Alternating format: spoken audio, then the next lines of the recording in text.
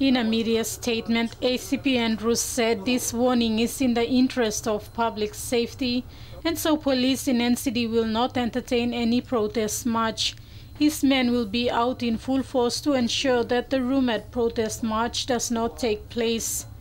Meantime, there is a growing concern through social media among Papua New Guineans over the lack of action taken by the government in addressing what they called rampant corruption. Activist Noel Angel last week, on behalf of social media forum PNG News, made an appeal to everyone to participate in the march, which did not eventuate. Mr. Angel said police have been notified and are aware of the march.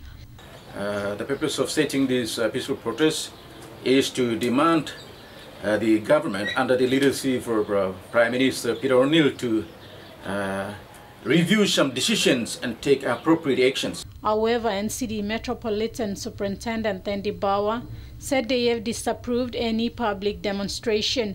We're not stopping anyone from expressing their views. Everybody has the right to express their views. Okay? But we would want it to be expressed in a forum where it is appropriate. Basically, our assessment was based on the overall security and safety of our city residents.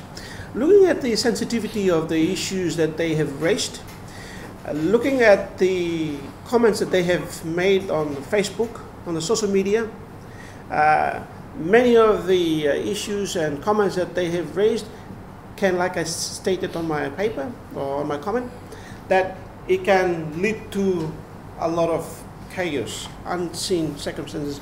Mr. Bawa said public gathering will be classified as illegal and those leading will be subjected to the law. Protests and gatherings of any nature will be seen as illegal and unauthorized.